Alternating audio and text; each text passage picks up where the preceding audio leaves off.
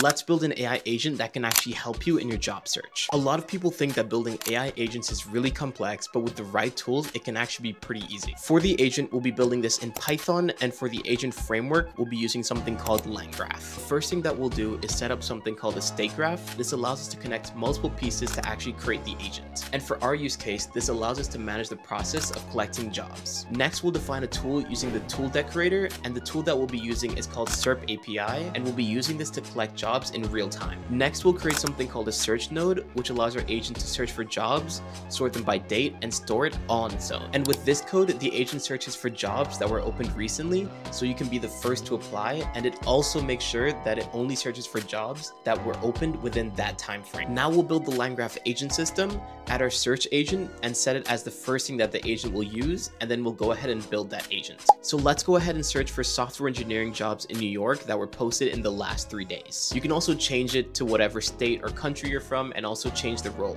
I also don't like writing cover letters, so I added a section that generates a full cover letter using AI based on the company name and the job description. Also, this AI agent can be upgraded to apply to jobs for you automatically, so let me know if you want that added in the next part, and make sure to follow for more.